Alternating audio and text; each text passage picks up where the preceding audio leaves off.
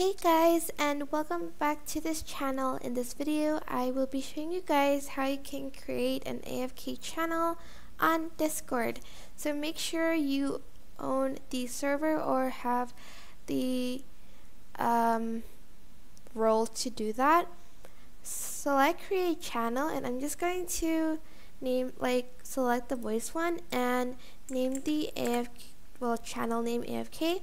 Then I'm just going to select create channel. After that, I'm going to go up here, go to server settings, and under inactive channel I'm going to select AFK. You can also adjust the inactive timeout. I usually have it for around 30 minutes so that when they've been inactive for 30 minutes they're going to be sent to that channel. Then you're going to press save changes, and that's it.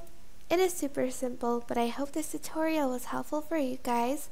Don't forget to like, comment, share, and also subscribe to this channel if you haven't done that. If you have any questions, just leave it in the comment section down below and I will try my best to answer them all. Thank you so much for watching. Bye!